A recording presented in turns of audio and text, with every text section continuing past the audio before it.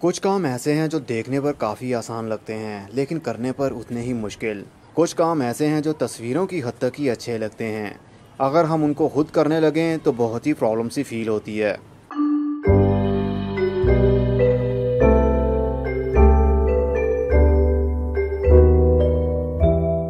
अस्सलाम वालेकुम मेरे दोस्तों, सजनों और बेलियों, मैं हूँ इज़हार अहमद और वेलकम करता हूँ आपको किचन गार्डनिंग चैनल पर। और उम्मीद भी रखता हूँ कि आप सब लोग खैरियत से होंगे, फिटफाट होंगे, अच्छे अच्छे से कामों में खूब अच्छे से बिजी होंगे। हम जब भी कोई इंटरनेट के ऊपर आइडियाज़ देखते हैं गार्डनिंग के मुतालिक, उसमें हमें बहुत सारे होममेड आइडियाज़ मिल जाते हैं, जैसे कि गमले बनाना। और उनमें ज़्यादातर प्लास्टिक बॉटल से ही गमले बनाए जाते हैं, या तो उनके ऊपर पेंट कर दिया जाता है या उनको कोई शेप दे दी जाती है। क्या ऐसे आइडियाज़ रिलायबल रहते हैं? क्या लॉन्ग लाइफ के लिए आपके पास पौधे उस गमलों के अंदर लगे रहते हैं? क्या ऐसे आइडियाज़ स्टेबल रहते हैं? तो उनका जवाब है 50-50। हम इंटरनेट के ऊपर सर्च करते हैं कि कंपोस्ट किस तरह बनाई जाए, तो वीडियो के अंदर देखना बहुत ही आसान लगता है और पिक्चर के ऊपर देखना बहुत ही ईजी लगता है कि हम उसको आसानी से घर में बना सकते हैं। बहुत सारे डिफरेंट तरीके होते हैं कंपोस्ट बनाने के लिए और उनको डिकम्पोज करने के, और हम उसको ट्राई भी करते हैं घर में बनाने की। लेकिन जैसे ही 1 से 2 महीने का टाइम गुजरने लगता है, जो मटेरियल हमने डाला होता है कंपोस्ट बनाने के लिए उसके अंदर कीड़े पैदा होने लगते हैं, बैड स्मेल आने लगती है, तो हमारा जी भी भरने लगता है उससे। हम चाहते हैं फटाफट से इसको फेंक दिया जाए या फिर ये जल्दी से कंपोस्ट बन जाए। तो ऐसे आइडियाज़ जो कि नेट के ऊपर सर्च करने पर या सोशल मीडिया के ऊपर देखने में काफ़ी ईजी लगते हैं। कंपोस्ट को बनाने के बाद हाथ में पकड़ा हो और उसकी पिक्चर ली हो तो बहुत ही अच्छा फील होता है देखने वाले को, और ऐसे देखने पर लगता है जिस तरह पता नहीं कंपोस्ट क्या चीज़ होगी। लेकिन यकीन मानिए, हमारी मिट्टी से बढ़कर कुछ और चीज़ नहीं है। हमारे मौसम भी ऐसे हैं कि कंपोस्ट के ऊपर हम टोटल डिपेंड नहीं कर सकते, इसलिए हमें मिट्टी का यूज़ करना पड़ता है। कंपोस्ट बनाने के ऊपर मेरी काफ़ी सारी वीडियोस भी मौजूद हैं। मैंने डिफरेंट मेथड भी आपको बताए हुए हैं कि कंपोस्ट को किस तरह बनाया जाए। लेकिन फिर से वही बात, वीडियो में बताना और पिक्चर में देखना, कंपोस्ट बहुत ही इजी लगता है जिस तरह हम आराम से बना ही लेंगे। कुछ दिनों के अंदर ही हमारी कंपोस्ट रेडी हो जाएगी, लेकिन ऐसी आपकी और मेरी भूल है। कंपोस्ट इतनी जल्दी रेडी नहीं होती। अगर इतनी ही आसानी से कंपोस्ट बनने लगती तो हर नर्सरी पर मिट्टी नहीं बल्कि कंपोस्ट ही आपको देखने में मिलती। लेकिन जिसको जुनून है कंपोस्ट बनाने का वो तो बनाते ही हैं, जिस तरह के मैं। लेकिन पिछले साल से मैंने अभी तक कोई भी कंपोस्ट न्यू नहीं बनाई और ना ही डिकम्पोज करने के लिए कुछ रखा है। ये पिछले साल की मेरे पास अभी तक कंपोस्ट चल रही है, जो टाइम टू टाइम मैं यूज़ करता रहता हूँ, और अब ज़्यादातर मैं मार्केट से ही ख़रीदता हूँ। लोकल कंपोस्ट का बैग हमें मिल जाता है करीब 600 रुपये का या 800 रुपये का, जो 30 किलो या 35 किलो के करीब में होता है। उसी को लाकर थोड़ा सा और डिकम्पोज करिए और उसको यूज़ करते रहिए। सबसे आसान तरीका यही रहेगा। घर में बनाकर वेस्ट इकट्ठा कर कर बहुत ही प्रॉब्लम होती है। जिस तरह पत्तों का जोश आया था मुझे, मैं नर्सरी से जाकर पत्ते इकट्ठे करके इन बैग में भर के लाया था, लेकिन अभी तक ये वैसे के वैसे ही पड़े हुए हैं।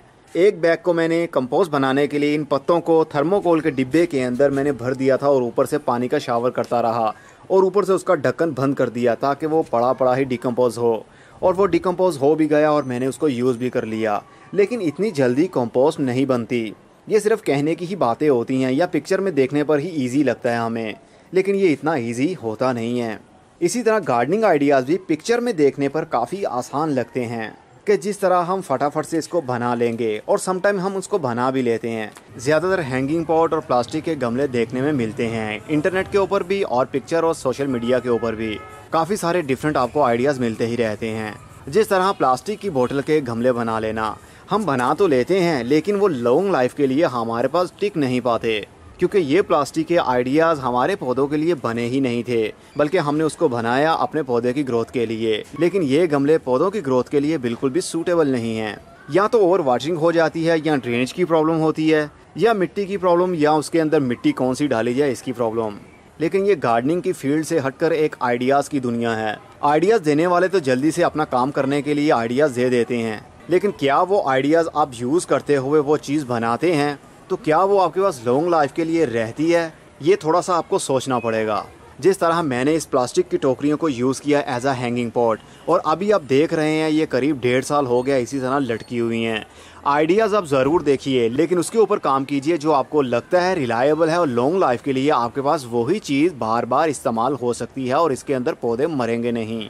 अक्सर हम प्लास्टिक के गमले बना तो लेते हैं, जिस तरह ये देखिए एक हैंगिंग पॉट मैंने बनाया था, बोतल का ही इसको पेंट करने के बाद में, लेकिन अब इसके अंदर कोई भी पौधा नहीं है।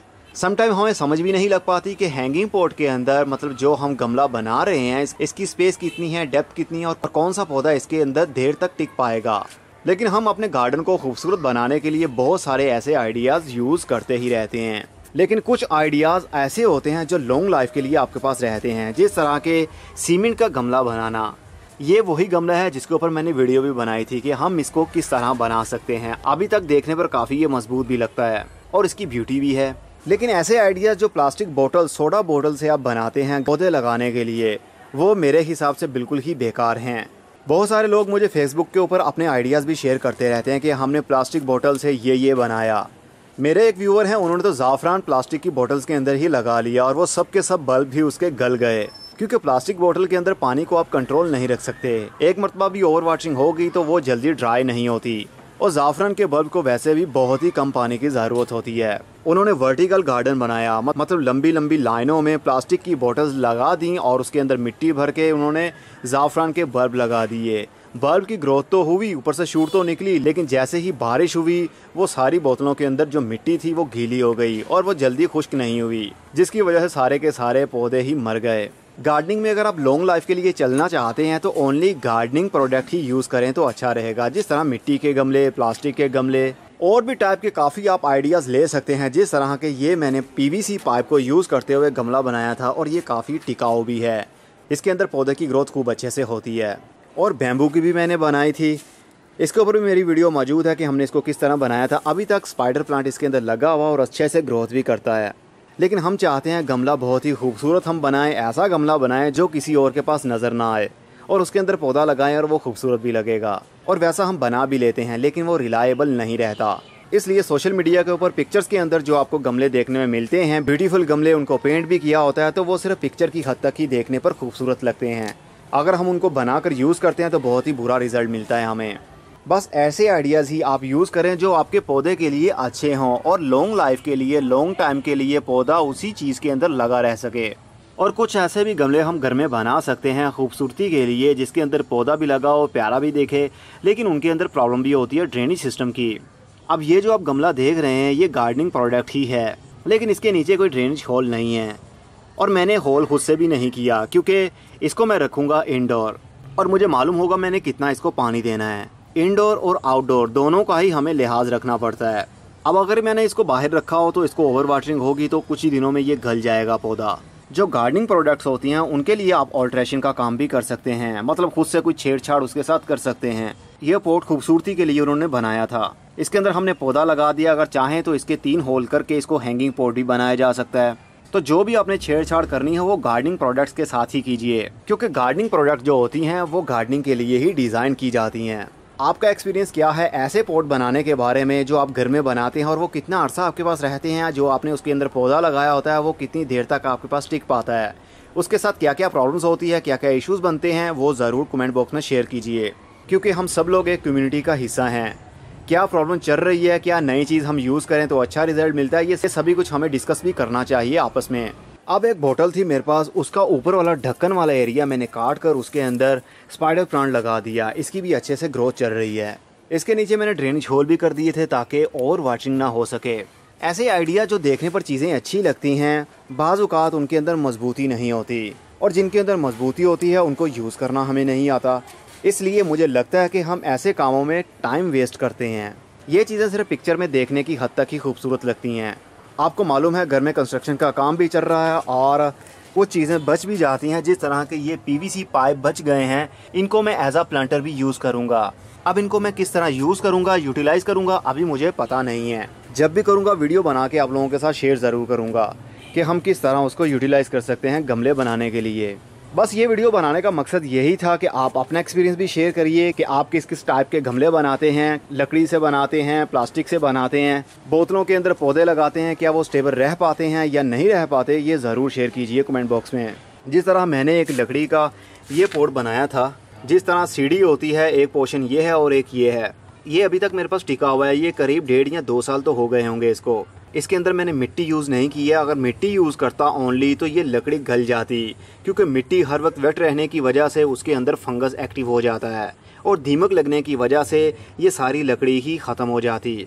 आइडियाज़ देखने पर तो बहुत सारे मिल जाते हैं आपको इंटरनेट के ऊपर, लेकिन हर आइडिया आपके मतलब का नहीं होता। अब ये भी पीवीसी पाइप काफ़ी लेंथी है मेरे पास, इसको भी मैं यूटिलाइज़ करूँगा और गमले बनाने के लिए देखूँगा वर्टिकल गार्डन बनाता हूँ या कुछ और बनाऊँगा। घर के अंदर हमारे पास अक्सर चीज़ें ऐसी होती हैं प्लास्टिक की जिनको जो हमारे लिए वेस्ट होती हैं, लेकिन उनके अंदर पौधों को लगाया जा सकता है। जिस तरह के ये टब था, ये नीचे से टूट गया, इसके अंदर मैंने नींबू का पौधा लगा दिया। अब ये टब मेरे पास कितने सालों या कितने महीनों रहेगा ये मैं नहीं जानता, क्योंकि प्लास्टिक के ऊपर जैसे जैसे धूप पड़ती है वैसे वैसे इसका प्लास्टिक कड़क होने लगता है, क्रिस्पी होने लगता है और उसके बाद में टूटने लगता है। अब अगर आपके पास भी टब के अंदर पौधा लगा होगा और उसकी ग्रोथ हो रही होगी ऊपर से अच्छे तरीके से, तो इसका टब टूट गया होगा तो आप उसको रीपोर्ट करेंगे किसी और गमले के अंदर। तो इससे अच्छा यही था कि हम गार्डनिंग प्रोडक्ट ही यूज़ करते। चीज़ों को रिसाइकिल करने की हम बात तो बहुत आसानी से कर लेते हैं और इंटरनेट के ऊपर काफ़ी पिक्चर भी हमें खूबसूरत अंदाज में देखने में मिलती है कि हम ओल्ड चीज़ों को रिसाइकिल किस तरह कर सकते हैं। अब इसको भी मैंने रिसाइकिल किया था, अब ये टूट रहा है, अब मुझे क्या करना चाहिए? जाहिर सी बात है इसको फेंकना पड़ेगा, इसी तरह का कोई और टब होगा उसके अंदर शिफ्ट करना पड़ेगा या फिर गमले के अंदर। तो शिफ्ट करने के बाद पौधा सर्वाइव करेगा या नहीं करेगा ये कोई भी नहीं जानता। अगर आप बिगनर हैं तो उसको शिफ्ट करेंगे दूसरे गमले के अंदर, क्योंकि ये टब है, टब की विड्थ ज़्यादा होती है और गमले की विड्थ इतनी नहीं होती। जिस तरह ये आप गमला देख रहे हैं इसका डायामीटर इतना नहीं है, लेकिन इसका डायामीटर काफ़ी बड़ा है। अब इसकी काफ़ी सारी रूट्स काट कर हमें 12 इंच के या 14 इंच के या 16 इंच के गमले के अंदर शिफ्ट करना पड़ेगा। तो उसके बाद पौधा सर्वाइव करेगा, तभी करेगा सर्वाइव अगर आपको थोड़ा बहुत एक्सपीरियंस होगा। तो इसलिए मैं कहता हूँ वही चीज़ें यूज़ कीजिए जो गार्डनिंग के लिए ही बनी हों। अब मेरे पास ये भी टब है, ये भी टब है जिसके अंदर इतना बड़ा अमरूद का पौधा लगाया हुआ है, लेकिन ऐसी चीज़ें आपकी ज़्यादा जगह भी कवर करती हैं और देखने पर खूबसूरत भी नहीं लगती। बस दिल को तसल्ली देने के लिए और पिक्चर खींचकर फेसबुक के ऊपर शेयर करने की हद तक ही ये चीज़ें अच्छी लगती हैं, लेकिन ये रिलायबल नहीं रहती। और रही कंपोस्ट की बात, तो कंपोस्ट आप बना सकते हैं, बहुत सारी मेरी वीडियोस उसके ऊपर मौजूद हैं, लेकिन काफ़ी इश्यूज भी हमें फेस करने पड़ते हैं। इससे अच्छा यही है कि आप गाय का गोबर जो ड्राई किया हो उसी को यूज़ करें, या फिर कंपोस्ट यूज़ करना ही चाहते हैं तो मार्केट से भी आसानी से मिल जाती हैं गार्डनिंग शॉप से। अब आप लोगों के कमेंट्स का वेट रहेगा, मुझे देखते हैं आप किस तरह के कमेंट्स करते हैं वीडियो के नीचे, क्योंकि जो मेरा एक्सपीरियंस था वो मैंने शेयर कर दिया। अब आपका क्या एक्सपीरियंस है, आपको क्या लगता है, क्या मैंने जो बातें की हैं वो सही हैं या फिर नहीं। अब मैं चलता हूँ, खुदा हाफिज़, good bye, C you and Tata, और अपना बहुत सा ख्याल रखिएगा।